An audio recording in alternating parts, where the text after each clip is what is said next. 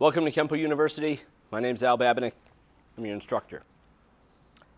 Talking about the X block in Obstructing the Storm. So,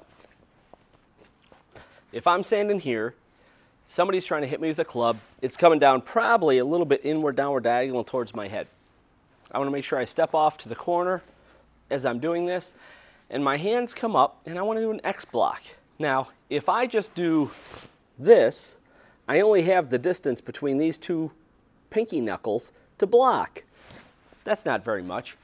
So as we step up, we want to make sure we extend the arms out. So now I have between my pinky knuckles, and then I catch the arm as it comes up.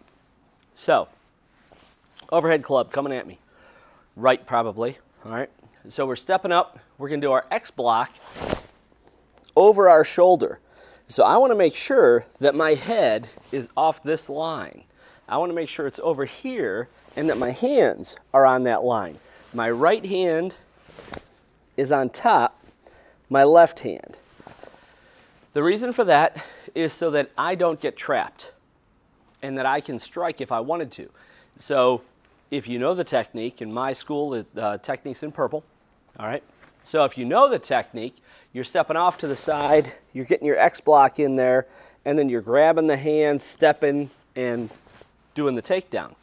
If my right hand is on top, if something went wrong, I can still grab and I can still hit with my left. I could hammer them, then come around, take the guy down, do something like that. So as long as my right hand's on top, I still have my left hand's free to do whatever it wants to do. If I was left hand on top and I grabbed him with my right hand, this hand would have to come around and then try to hit the person. Not the best idea. So if my left hand was on top, now I just can't get this, I can't get my left hand going. So if I grab him with my right hand, I'm stuck. I just can't do anything. I got in my own way. I believe we'll get a ticket for that. Okay, so don't get in your own way for that. So it's always right hand on top as you're doing your X block. And don't just go, ooh, there it is, right there, and get in between the pinky knuckles. Make sure you're starting, you're doing your X block up like that, and that way you have from pinky knuckle to pinky knuckle all the way up, and then you close in on the arm that's left over. All right?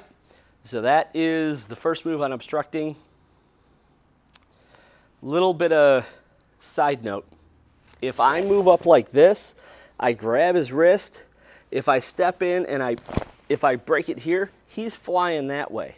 You have to make sure you're set and prepared to pull into the knee.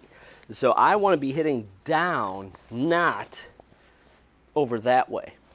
So you should be snapping his arm so that his body reaction takes him into the knee, not over that way someplace.